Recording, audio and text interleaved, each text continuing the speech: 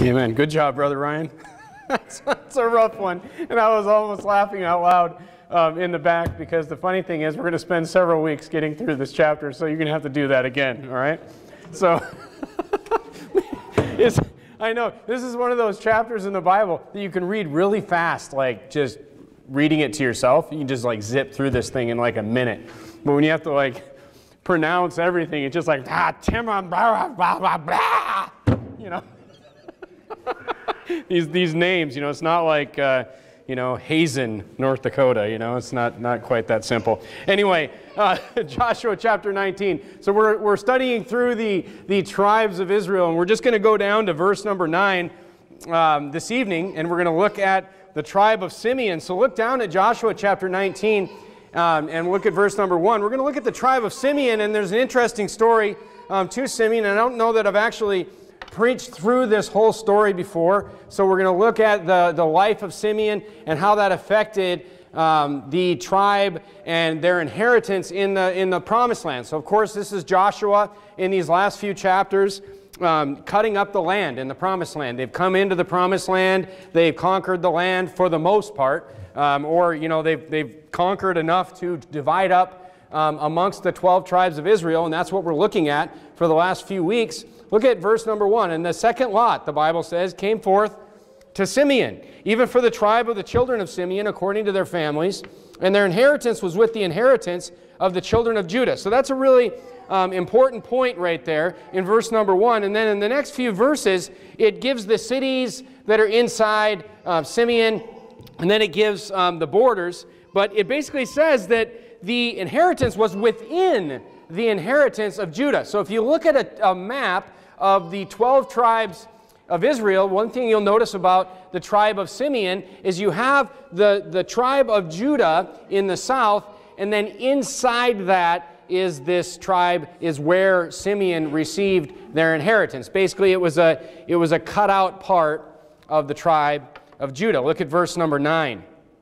And the Bible says, out of the portion of the children of Judah was the inheritance of the children of Simeon. For the part of the children of Judah was too much for them.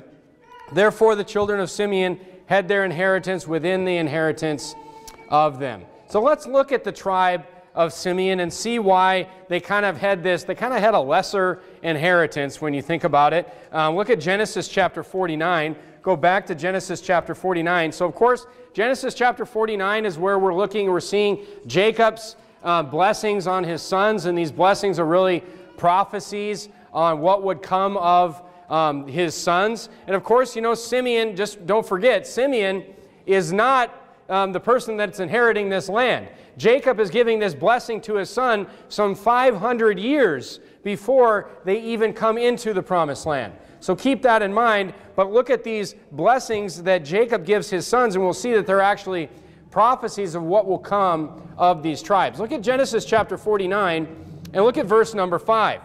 And Jacob, he gives the blessing to Simeon along with the blessing to Levi, and you'll see why in a few minutes. Look at verse number 5. Simeon and Levi are brethren.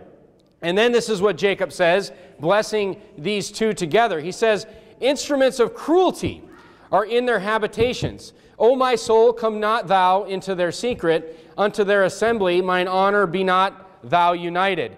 For in their anger they slew a man, and in their self-will they dig down a wall. Cursed be their anger, for it was fierce, and their wrath, for it was cruel. I will divide them in Jacob and scatter them in Israel. So here we see why Simeon receives, first of all, Levi received no land.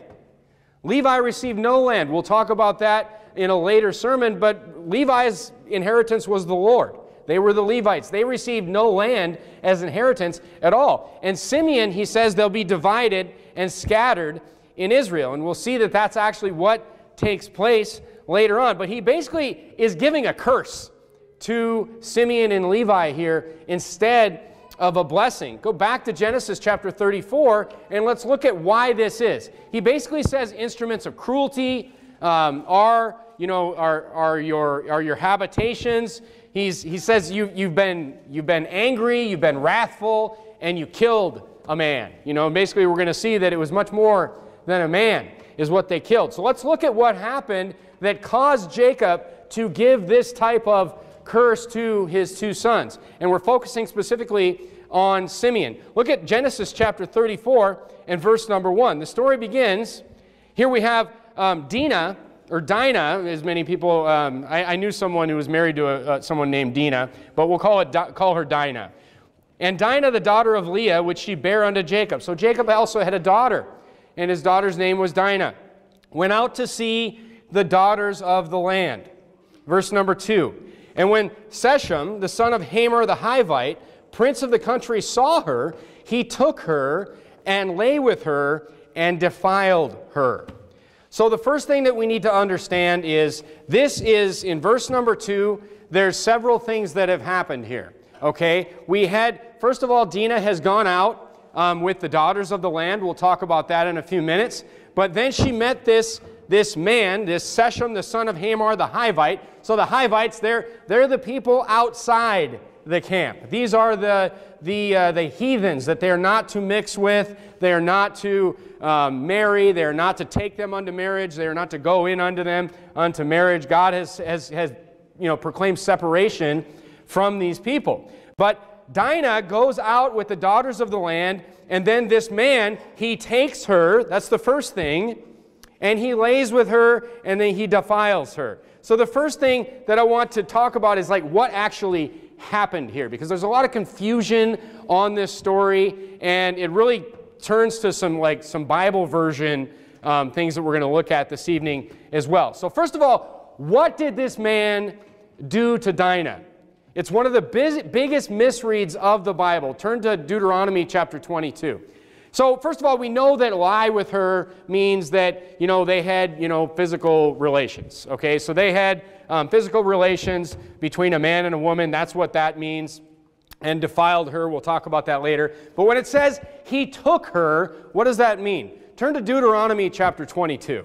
Deuteronomy chapter 22, especially the last half of Deuteronomy chapter 22, it deals with the law according to marital relations, talking about someone who was, not a virgin before they got married. It talks about what happens if someone forces, a woman to have a physical relationship against her will. What you would call rape today. So that's what Deuteronomy 22 talks about, and then several other scenarios as well. But look at Deuteronomy chapter 22 and verse number 25. So we're talking about marriage, betrothal, physical relations between a man and a woman, and what the law says about this. Okay, now look at Deuteronomy chapter 22 and verse 25. First of all, we're not going to look at it, but previously, in the verses previous, it talks about what happens if a woman commits fornication and then doesn't, tries to, cover that up and then goes and gets married and it's found out. And fornication in Deuteronomy chapter 22, in the Old Testament, fornication meaning a physical relationship between a man and a woman before marriage or outside of marriage, that is actually punished by death in Deuteronomy chapter 22. It's very harsh, which shows us, it shows us how serious God takes that sin. That's what we take from that when we read these things in the Old Testament. But there's a lot of confusion on the end of Deuteronomy chapter 22, especially if you don't have a King James Bible. If you have a King James Bible, there's not confusion, and I'm going to show you that this evening. Now let's look at verse 25. Look what the Bible says, Deuteronomy 22:25.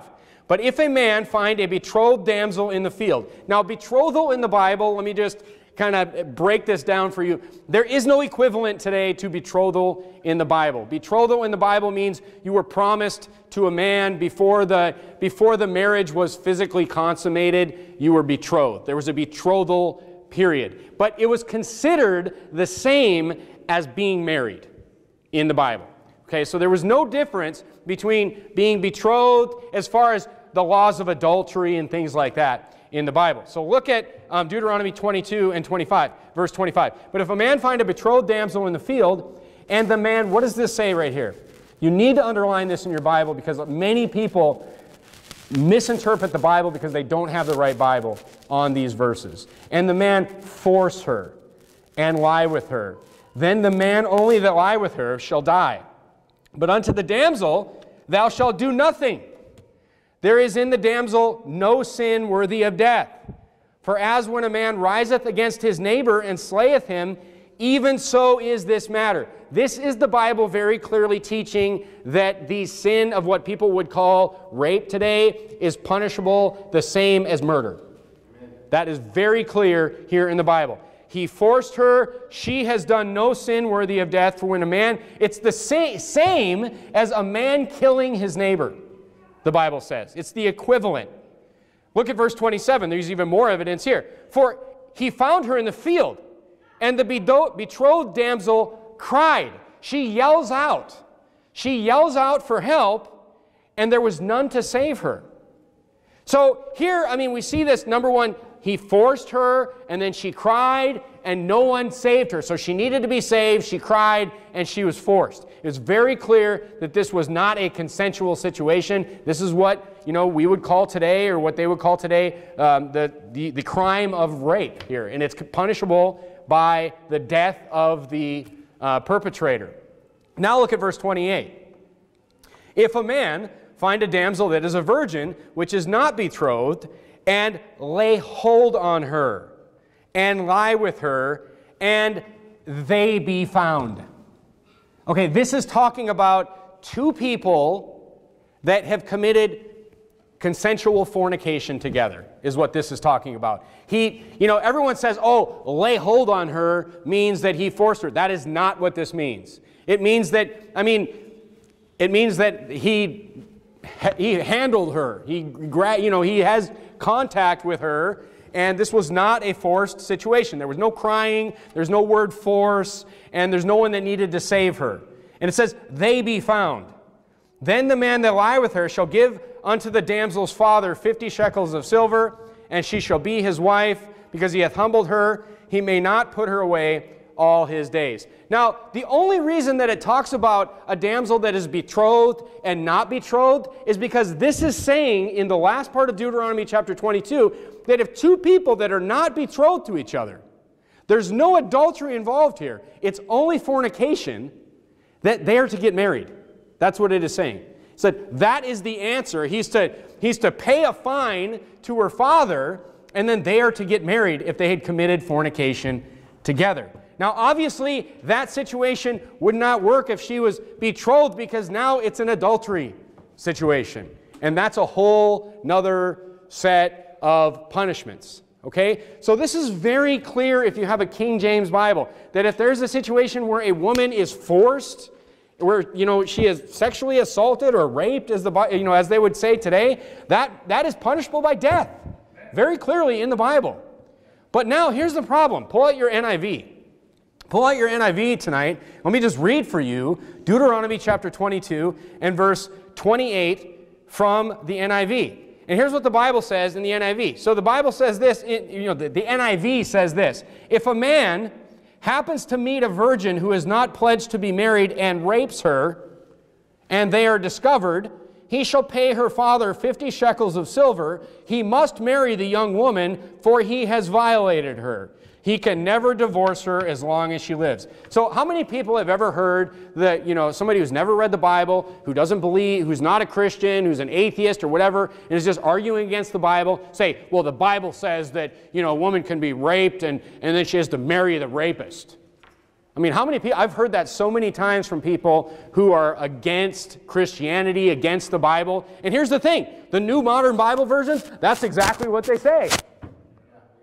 That's exactly what the NIV says. Now, if that doesn't get you to just drop your NIV and get a King James Bible right there, I don't know what would. I mean, the NIV literally says that the rapist of a woman is to marry her. So, I mean, someone rapes, someone that or your daughter or whatever, and then they have to marry that person. I mean, that's ridiculous. It's stupid. Look, this shows you that there's an agenda, by the way, to not only change the Bible, but to make the Bible look stupid and evil. Yeah. To get people, look, that would turn, look, if that is what the Bible actually said, that would have turned me off to the Bible. Because I've told you 100 times before, look, if the Bible is wrong in one place, If the Bible says something stupid and crazy and obviously wrong or contradictory in one place, can you trust any of it? You can't. That NIV verse right there should be enough to just turn everybody to the King James Bible. That one thing alone. It's one of the most like in your face, just errors. But I don't think these things are an accident. Go back to Genesis chapter 34. Let's go back to Simeon and Levi. The point, all that to say this.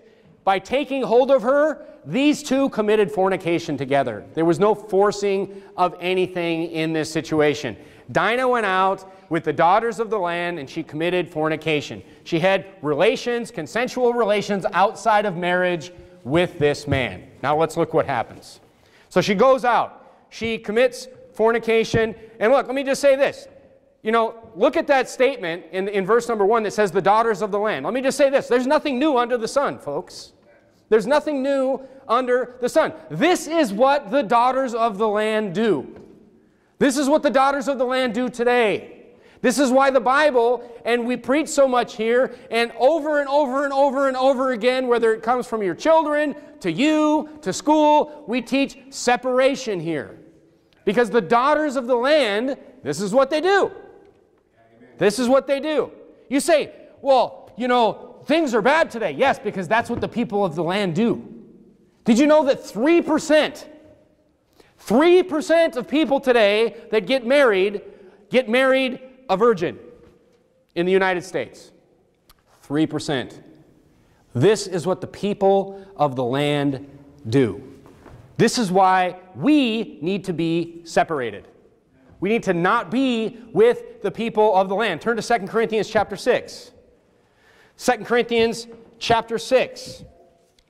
That Bible is teaching us to be separated for a specific reason, folks. So we don't fall into these same things. So basically the Bible gives us all these commands many times in the New Testament, and then we see, the results of not listening to these commands in many of the stories, the history of the Old Testament. It's really kind of a nice fit, especially in this one. Look at 2 Corinthians chapter 6. So 1st and 2 Corinthians, kind of the hinging sin of 1st and 2nd Corinthians is the sin of fornication. Is the big thing that is being addressed. Look at 2 Corinthians 6 and verse 17. Wherefore, so in this context, knowing this context that we're talking about someone who was in fornication, then gotten right and is back, out of fornication again. In this context, 2 Corinthians 6:17 says, wherefore come out from among them, and be ye separate, saith the Lord. And touch not the what? Touch not the unclean thing, and I will receive you. The main points of 1st and 2nd Corinthians is dealing with someone who is put out of the church for fornication. Come out from among who? The people of the land. The daughters of the land that Dinah went out with. The people that always, look, the people of the land are always going to go in this direction. There's nothing new under the sun. So if you want to avoid that, if you want your family to avoid that, you have to come out of that. You have to be separate from that. Go back to Genesis chapter 34. So you say, what's the big deal? What's the big deal? Everybody out there is doing it today. What's the big deal? Look at verse number 2. He took her and he lay with her. So we know what they did. They got together. She went out with these worldly friends, these heathen friends. She got together with this guy and they committed fornication. But then look what it says. It says that by doing that, it says he did what? He defiled her. He defiled her. What does that mean? You know what that means? If you remember the verse from 2 Corinthians chapter 6 that we just read, it means he made her unclean. It means that he sullied or marred or spoiled. That's what defiled means. And look, now this has a literal and a spiritual meaning. This is turn to 1 Corinthians chapter 6. 1 Corinthians chapter 6. This is why the Bible talks so seriously about fornication. Look, the Bible literally singles out fornication as a sin that is extra bad. It's extra bad. It's bad in a way that no other sins are bad. Look at 1 Corinthians chapter 6 And look at verse 18. Look at 1 Corinthians chapter 6 and verse 18. So it says that Dinah was defiled. She was made unclean. She was made dirty, or she was spoiled, is what that means. Look at 1 Corinthians 6:18. The Bible says, flee fornication. It says, run from it. If you see it coming, just get away. Every sin, now this is a strong statement right here. It says, every sin that a man doeth is without the body. But he that committeth fornication sinneth against his own body. So it says that all the other sins that you do, you go out and you steal and you lie and you cheat and you embezzle and you extort and you do all these sins that are wicked, even like worshiping false idols and all these other things. It's like those are things you're doing outside your body. Those are things your body is doing outside. It's like, but committing fornication is literally a sin against your own literal flesh, is what the Bible is saying here. And look, it says his own body, so I'm not just going to beat up on the ladies tonight. It's defiling the man too. You're sinning against your own body. It's not just a sin against your conscience. It's not just a sin against God. It's, just think about it. Is it wrong? Think about the disease, the cancer. Fornication can literally kill you. It can literally kill you. There's diseases that literally, it can kill you, it can cause cancer, it can make it so women can't have children. Terrible physical consequences. And the percentages, I didn't even want to look at the percentages, looking at it for the sermon, but it's high. It's high. People that commit fornication, look, it takes a physical toll on you. It literally makes you unclean. But even today, now here's the really wicked thing, that today, you have been programmed, especially the people of the world have been programmed that it's no big deal. To the point where literally everybody's doing it. Literally all but 3% of people are doing it. Now, you think about it, the TV, you think about the TV programs, you think about the movies, you think about, I've shown you popular sitcoms where literally the main characters have had dozens and dozens and dozens of physical partners. But there's never any consequences. It's all funny.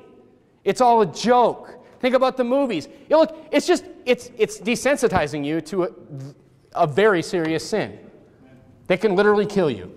They can literally make it to where you can't have children. They can literally cause you diseases that you'll have for the rest of your life. It's such a, how many, really, seriously, folks, how many more things, why in the world do you have a TV?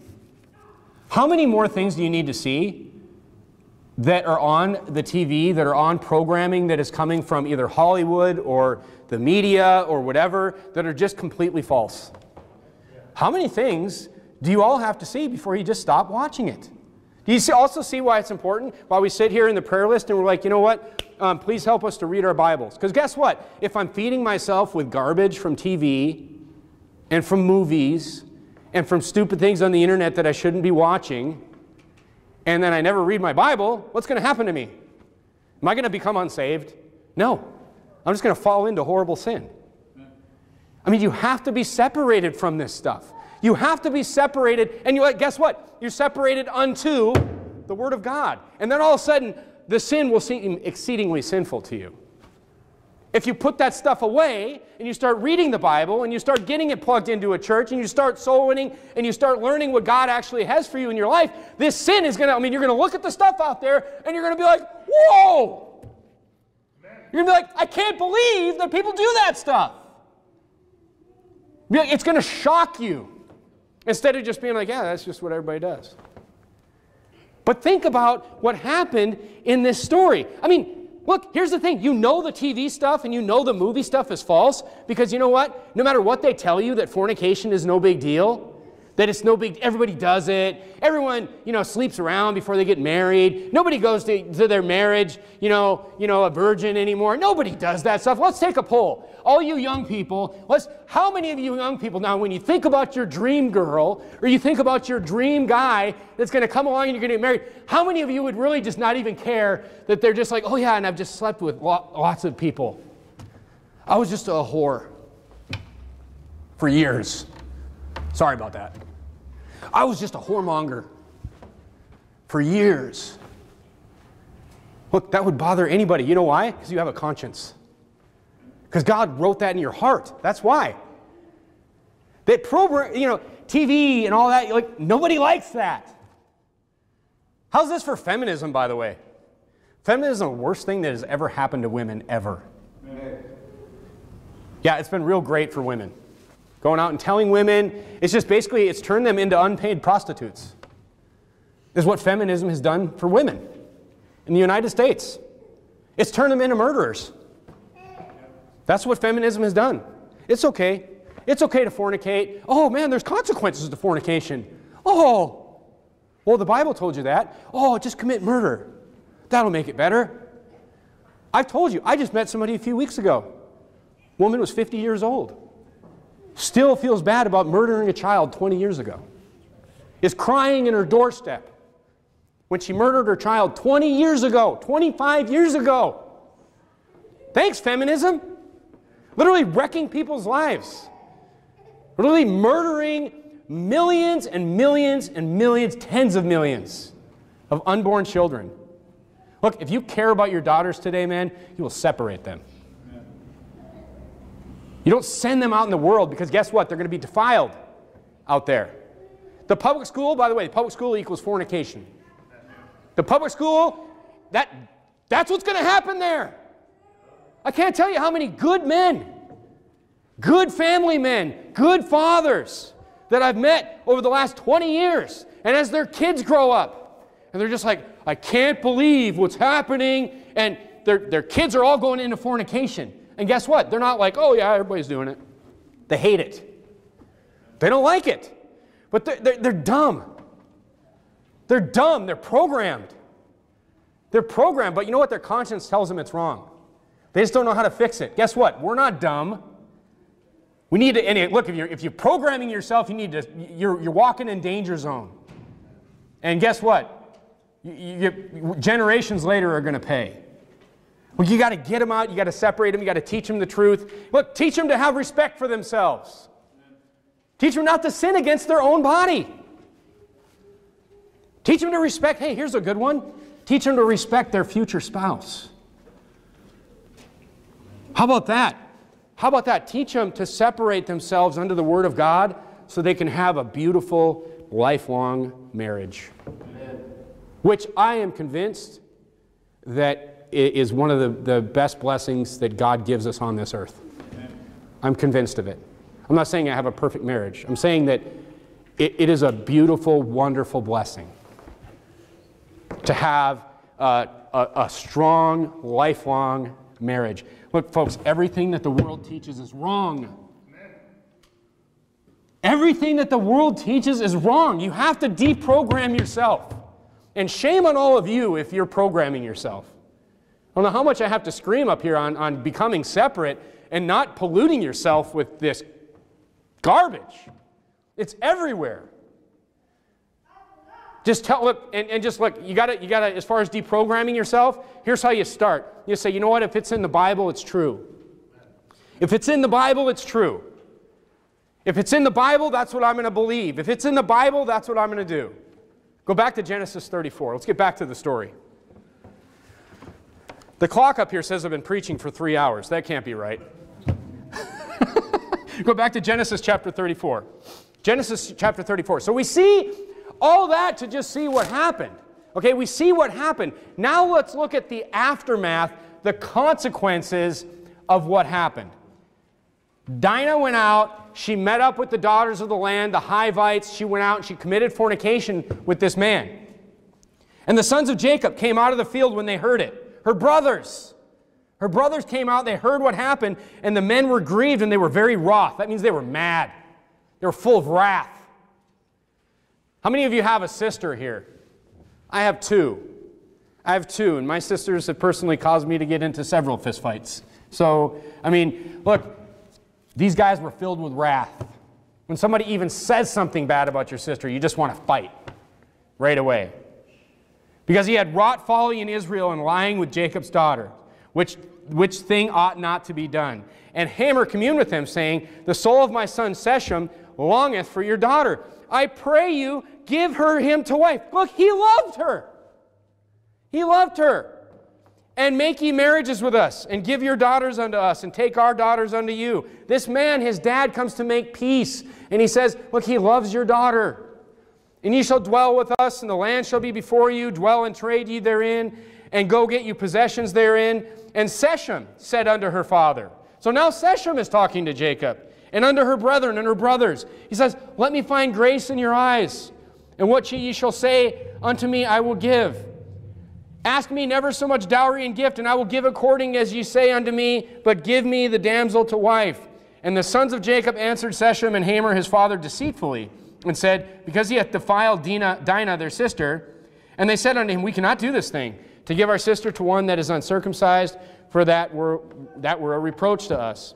But in this will we will consent to you. If ye will be as we, that every male of you be circumcised, then we will give our daughters unto you. And we will take your daughters to us, and we will dwell with you, and we will become one people. But if you will not hearken to us to be circumcised, then we will take our daughter, and we will be gone.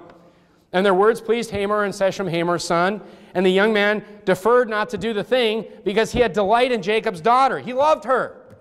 And he was more honorable than all the house of his father. Look, that doesn't say he was super honorable. It just says he was more honorable than the other people that were amongst his people.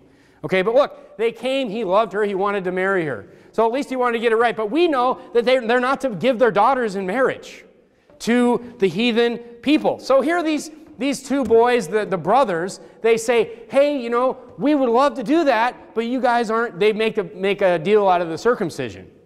So they kind of trick them, and it's kind of a funny story if you read it on its face, but it's not really funny if you think about what actually happened.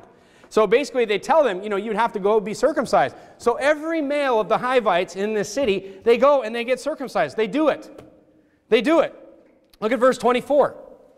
And unto Hamor and Shechem his son hearkened all that went out of the gate of his city. Every male was circumcised, and all that went out of the gate of his city. And it came to pass on the third day, when they were sore, look, they're still wounded from the procedure, they're all like sore, that two of the sons of Jacob, Simeon and Levi, Dinah's brethren, took each man his sword, and came upon the city boldly, and slew all the males. And they slew Hamor and Shechem his son with the edge of the sword. And look at this. There's another aspect right here. And they took Dinah out of Shechem's. Look, she was there. She was staying with him.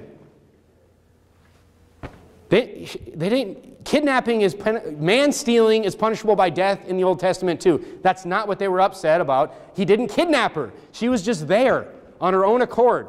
These two wanted to get married, and it couldn't be. And so these guys pull a trick. They have them all get circumcised. And then they go and they kill every man in the city. Talk about an overcorrection. They go and they kill everybody. They take Dinah out of Shechem's house and went out. And the sons of Jacob came upon the slain and spoiled the city, because they had defiled their sister. Look, she was there, first of all. Look at verse 30. And Jacob said to Simeon and Levi, ye have troubled me to make me stink upon the inhabitants of the land, among the Canaanites and the Perizzites, and I being few in number, they shall gather themselves together against me and slay me, and I shall be destroyed, I and my house. These guys went crazy. They killed everybody, and then they took all the cattle, they took all the goods, they even took the women. I mean, they took everything from this city. This was not the right thing to do, as Jacob clarifies in Genesis chapter 49. But the point is, it does point out how serious the sin was, and how serious it was taken by them, even though their wrath, went too far. But look at verse 31. Look at verse 31 to make my point on fornication. Look what they said. And they said, these are the boys, Simeon and Levi, should he deal with our sister as with an harlot? Look, this is feminism today. This is feminism today. They have literally convinced women, they have literally convinced young ladies to be prostitutes. They have literally convinced women that it is okay to be basically unpaid prostitutes. These men are saying what she did with this man means that she was acting like an harlot. That's how bad it was. And that's, I mean, they had the, a bad reaction to it, but the point is it's very serious. It's a very serious sin. I don't know what the world teaches on this and what the Bible teaches on this, it could not be further apart. It could not be further apart. And I mean, it was a cruel, over-the-top response, to be sure. But basically, they said that by our sister going into fornication, this man, think about this now. Think about this. Think about everybody you know that you work with. Think about everybody you know that you maybe deal with from week to week that just thinks that this culture that we live in today, where people just shack up and they live together for years, and then they move out and they live together with somebody else, and fornication is just a normal thing. God is looking at it. These guys were looking at it. God sees it as, prostitution. He's like, you're treated, look, think about the occupation of an harlot. It's disgusting. It's disgusting. And by these people, with their girlfriends and all this and all the fornication that has happened today, it's the same thing. It's the same thing. That's what the Bible teaches. It's exactly the opposite of what people teach today. Look, it is Satan trying to just take away this, trying to cover up all the sin of the society and make you think it's normal. And that's how he does it. That's how he does it with sin. That's how he does it with everything, with violence. All this stuff that you see, all these violent video games, violence everywhere. Look, violence becomes no big deal. Violence becomes no big deal. It's the same thing with this. But they looked at this man treating their sister like he's treating her. This fornication means he's treating her like a whore, is what they looked at it. Turn to 2 Chronicles chapter 15. It was for this reason and this over-the-top response. It's hard to say, it's hard to say that they didn't take it seriously. They really came over the top in this cruel response that Simeon's inheritance was surrounded by Judah, and basically Simeon kind of just got absorbed into Judah. Look at 2 Chronicles chapter 15. Look at verse number 8. King Asa is talking about here. And when Asa heard these words, and the prophet of Oded, and the prophecy of Oded the prophet, he took courage and put away the abominable idols out of the land of Judah and Benjamin, and out of the cities which he had taken from Mount Ephraim, and the renewed altar of the Lord that was before the porch of the Lord. And he gathered all Judah and Benjamin, and the strangers with them out of Ephraim and Manasseh, and out of Simeon, for they fell to him out of Israel in abundance when they saw that the Lord God was with him. So basically, when you read after the kingdom split about, the northern kingdom going into captivity, the northern kingdom splitting from the lower kingdom of Judah, basically Simeon was just kind of like melded into Judah, and you don't really hear about him anymore. They had a pittance of an inheritance compared to the other tribes. So, but the biggest lesson here is where this started with this sin of fornication. And look, I don't know how to point it out with what's happening today, how serious we need to take this. But turn back to 1 Corinthians chapter 5. 1 Corinthians chapter 5, you say, yeah, that's all Old Testament law and Old Testament stuff. Look, 1 Corinthians and 1 Corinthians chapter 5 is dealing specifically with this sin. And this sin, look, all sins are not equal, folks. All sins do not have the same punishment in the Old Testament, and all sins do not have the same punishment in the New Testament. And as a saved believer, you're going to be under the chastisement of God in your life. So you better take heed to that. Look at 1 Corinthians chapter 5 and verse number 11. The Bible says this, "But now I've written unto you not to keep company, if any man that is called a brother be a fornicator, or covetous, or an idolater, or railer, or drunkard, or extortioner. With such an one, know not to eat." Look, it's so serious that Paul is telling us here that it's not to be allowed in the church. Now, I've preached whole sermons on church discipline and things like this, but I don't know if many of you know this, but at the beginning of the satellite ministry, I had to deal with this in the church. And basically you're saying, okay, so no man, you know, and I've kind of explained this, that it says no man that be called a brother, meaning somebody that gets into the church, that's getting plugged into the church, you know, that's showing up on a regular basis and, you know, is really serious about moving forward in their Christian life. We're not supposed to allow these things in the church. Now, we had a person that showed up and so for that reason, we do not allow someone that would be called a brother to be living with their girlfriend or living with their boyfriend in this church. I mean, that's kind of just we know that there's fornication there at that point. Look, I don't follow people home. I don't want to do that, you know, but the point is that's not going to be allowed in the church. And we had a situation where that happened. And so there's just an uncomfortable conversation that has to happen there. And, you know, basically, I'm kind of like, you know, this thing's just a few weeks into it and I'm already dealing with this. I'm like, wow, you know, but the Bible says, and look, we're not on a hair trigger to kick people out of church. We want people to get right. That's the whole point of the Bible. That's the whole point of church discipline. You know, Pastor Jimenez had a really great sermon on church discipline. I don't know when it was preached, like a week ago. You should watch it. Like, no pastor likes it. No pastor likes doing it. But basically, I met with this person, and I feel like, you know, it's long enough to where I can, you know, tell you I would meet with this person, and I would say, look, you have three choices. You have three choices. You can either get married, you can move out. That's choice number 2. You know, move out, stop fornicating. Or, you know, unfortunately, you have to go to church somewhere else. Those are the three choices. It's pretty simple. And this person chose to go to church somewhere else, to just not come back. And look, I mean, there's plenty of unbiblical churches out there that won't care what you do. But the point is, if you read 1 Corinthians chapter 5, and you say, oh man, you know, I have had fornication in my past, and this is a real beating, you know, this sermon, I've had fornication in my past, and all this, and, you know, but here's the thing, 1 Corinthians chapter 5, first of all, is trying to get people right. It's trying to get people out of sin. That's the whole point of it. And number 2, it's talking about it can't be allowed to go on because we actually care about the people that are in the church. Namely the kids. Namely, you know, so if you're sitting here thinking like, oh man, this is a sermon, this is just beating me up right now. Hey, get over yourself is what I would say.